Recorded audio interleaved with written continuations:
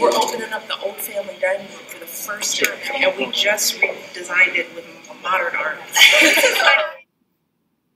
Here we've got a Rauschenberg. It's beautiful. It's very powerful. You were the first lady to modernize a room in the White House. It's a pretty bold move.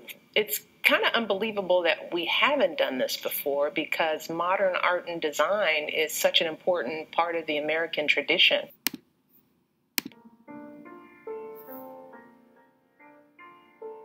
Who's Robert Rauschenberg?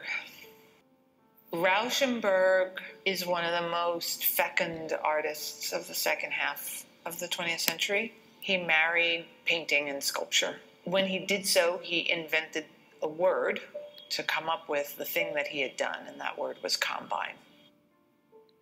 What is a combine, and why do we use that word with Robert Rauschenberg's work as opposed to, say, assemblage or construction? The word combine has a couple of meanings. On the one hand, it's the combination of painting and sculpture into a third term. Rauschenberg is deliberately trying to frustrate our preconceived ideas of what sculpture and painting are. Is painting made with paint? Is sculpture seen in the round?